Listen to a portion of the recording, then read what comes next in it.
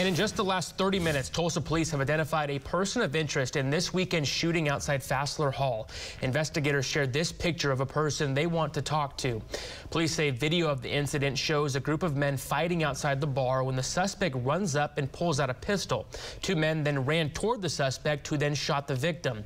Investigators say multiple people assaulted the suspect before that person left and officers arrived.